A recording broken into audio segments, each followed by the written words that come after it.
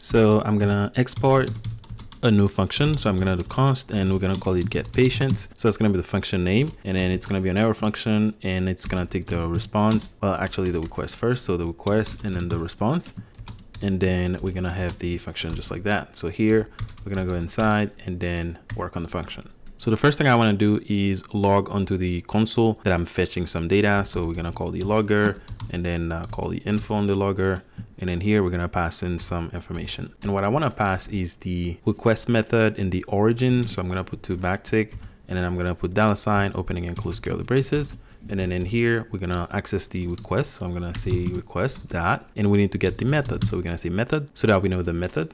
And then I'm gonna put a space, and then I'm gonna do the same thing again. So $, opening and close curly braces. And then I'm gonna do request, and then we need to get the original URL. So I'm gonna do original URL, and then I'm gonna put a comma and say something like fetching patients, for example, right? Just so we know what's happening. So that's just gonna be our logger. So we're just gonna log the request method and then the original URL, and then we're gonna say fetching patients so that we know which function is being called. And then on the next line, I'm gonna call the database. So I'm gonna do database, and then we need to pass it a query. So I'm gonna say query, and then in here, I'm gonna call the query that we defined. So our query and capital letters, and then we want to get the select patient. So I'm gonna say select underscore patients. And then after we pass in the query, we're gonna take either an error or a result. So I'm gonna say, oops, error, and then results. So that's the result of the call.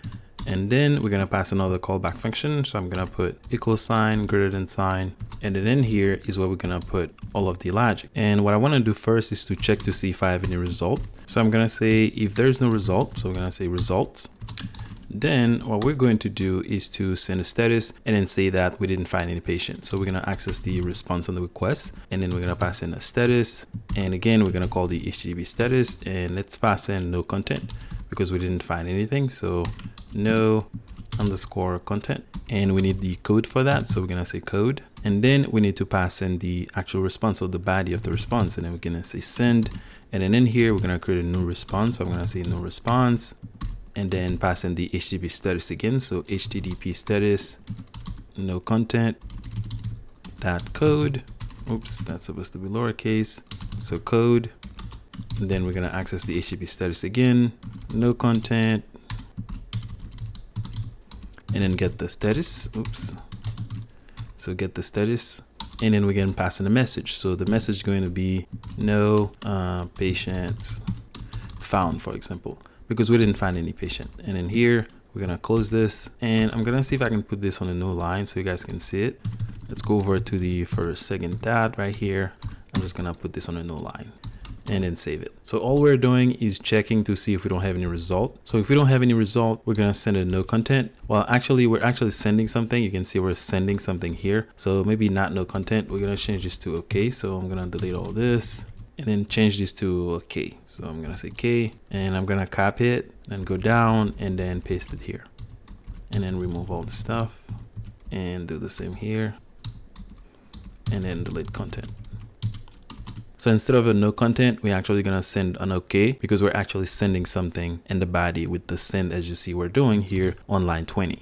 Now I'm gonna go down, and then if this is not the case, we're gonna have an else statement. That means we have something in the response. So after the query is performed, we actually have some results that got back to us. Then we're gonna send a different response. So let's go ahead and copy this line. I'm gonna copy these 2 lines and then go down here and then paste it. Then remove this empty line.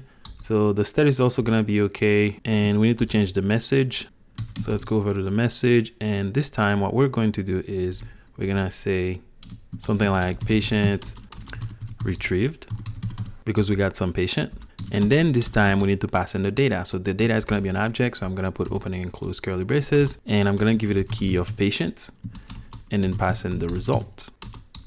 Just like that. Let's go back to the beginning, and this is going off the screen, so I'm gonna make it a little bit smaller so you guys can see. Oh, maybe that's too small. So here's the function that we created. The first thing we do is we're logging some information. So we're getting the method, the original URL, and then we say fetching patients so that we know we're fetching patients. We execute the query. So we call the database and then pass in the query, which is going to be select all the patients. And then we have a callback function for that where we're going to accept an error or results. Result is going to be just the result of the query. Error is just going to be any error that SQL throws at us. And on the next line, we're checking to see if we don't have any results. So if we don't have any results, we're just going to send this response. We're just going to say we didn't find any patient, and then we send an OK. Otherwise, which means we have some response, then we're going to send this response. We're just going to say it's on HTTP OK, and then we pass in the message and the patients, which is going to be the data, as you can see at the very end.